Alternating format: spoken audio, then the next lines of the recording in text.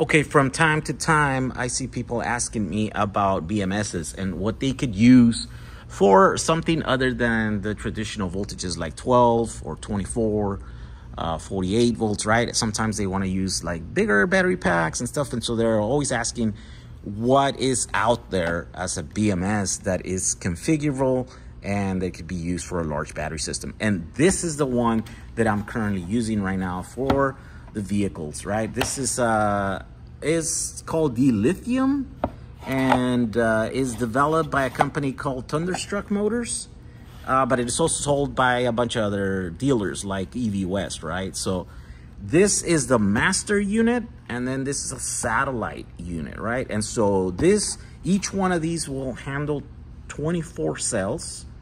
It's got two of these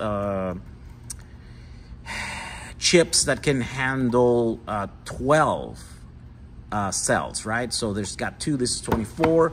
So there's another. So this right here system can do 48 cells, right? But you can keep adding more satellites, and you daisy chain them on these little connectors. And the only thing, so it's highly configurable. You can pick all your parameters and stuff. That's the good stuff, right? And I think this is like almost $400, $450 or something like that. And these are $275. So it gets to be on the expensive side. But if you have to manage a battery pack, a large battery pack, and you need a lot of configuration, a lot of this one also speaks CAN, and so you can connect it to other devices that can control this and can deactivate it, and it can trigger stuff. Also, you can monitor it. They have a little screen for this one also. It comes with all these little pre-made connectors, pigtails, right, that you can use to connect to your cells. It also has thermistors so that you can do monitor temperature and stuff, right? So the only downside is that you'd have to use a terminal application to be able to use it, right? And so if you're not too familiar with computer stuff and a terminal screen and a terminal program or whatever, it could be a little bit confusing. That was the case for me. At the beginning, I found this to be just a bit too hard to use for the average person or someone like me, right? But once you get it, then it becomes kind of easy. So let me show you an application where I already have this installed in a vehicle, and then how the terminal screen looks like. All right, so here is a vehicle that has a net gain motor, the low voltage, right, which is 96 volts nominal, but 111 nominal battery pack. So it's 30S, so 5 of these modules, the Tesla modules, Tesla Model S modules that are 6S, right? So 30S, and what happened is that 2 of the modules during the build, the way that happened, 2 of the modules were ruined.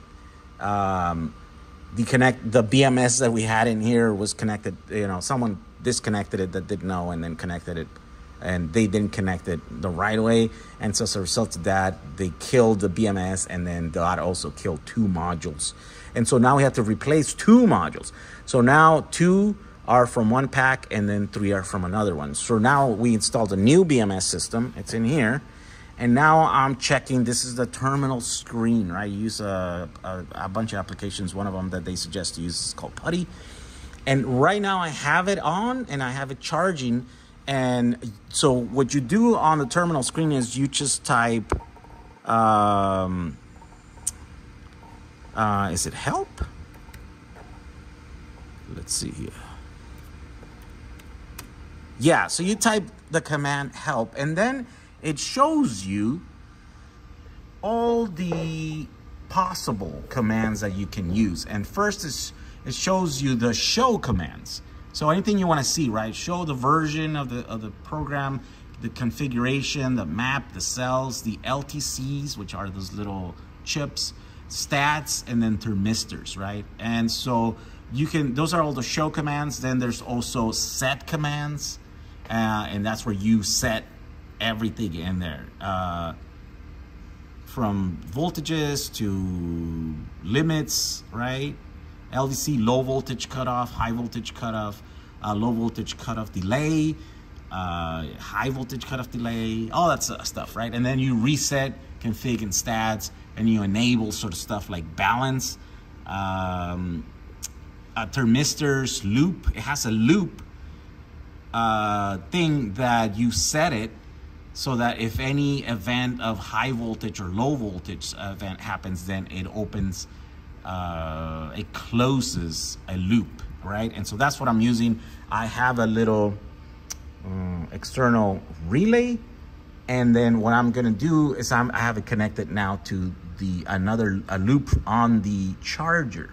And so the reason why I have that is because what I want to do and test right now is the feature where if any of the cells overcharge, right, cell groups overcharge, then it's supposed to stop charging. It's supposed to tell the charger to stop, right, so that you don't run into a condition where you overcharge a cell to the point where maybe there's a fire or, you know, whatever, you damage or whatever. Yeah, so that's what we're gonna do. So right now I'm gonna put show,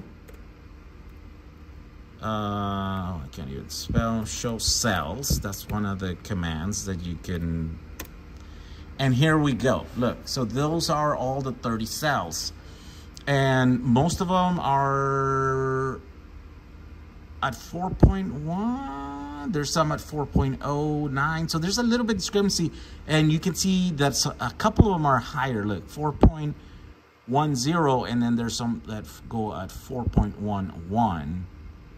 So there's two modules that have 4.11, and then the other ones are 4.09.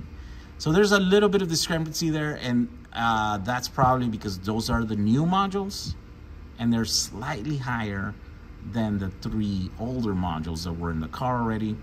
And so the BMS has a lot of work to do right now and balance all those cells, and it is, right? It's discharging. So it's currently balancing. But what we can do right now is we can go and set the high voltage cutoff to something like just above where it's at right now. So let's say 4.12, let's say. No, that's already, 4.1, yeah, 4.12. Yeah, if we do 4.12, then we should be able to make the charger stop. Right now the charger is currently charging, and so if you do set high voltage cutoff, HVC, right, and then you put 4.1 2, boom. So that's set. Then there's high voltage cutoff clear threshold. If you want to see what I might have to redo that one because my conflict, right? So show stats, yeah, show stats, and it should tell me what that's set at. Now that's stats. Show config. Okay, so there we go. So high voltage cutoff clear, it's 4.2.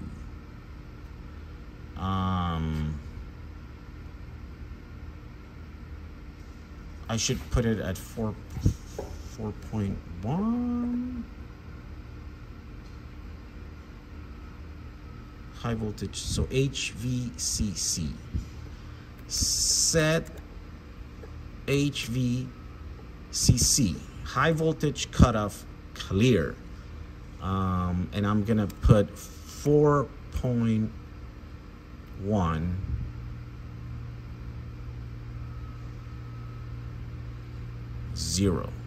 There we go. That way it won't interfere. So show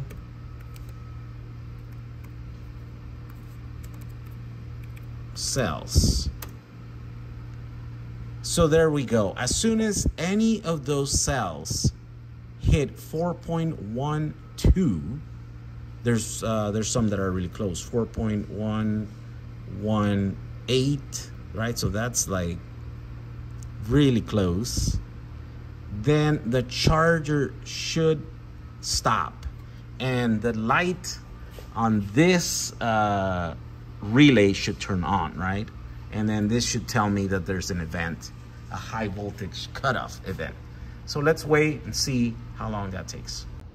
Oh, it literally happened seconds after I stopped recording. But look, it cleared again. So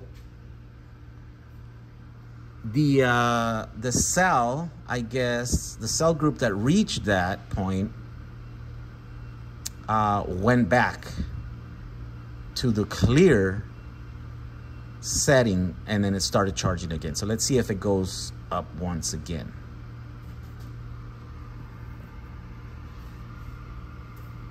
But here it is. It shows us BMS 1 C17. So where is it at? C17 is right here. Can you guys see that? So it tells you right here that C17 is in high voltage cutoff. So here's C17, it's 4.119. There it is. So as soon as it hits 1.2, it should do it again. Okay, there it is. It hit it. The thing turned on, the light started blinking, and then the light on the relay turned on, which means it's activated. So it's cutting power to the charger, right? It's opening the loop of the charger. And so now this thing gives you a high voltage cutoff alert. So, okay, so all I'm doing is basically creating this event so that I could make sure that everything's connected correctly and that it is actually working, right?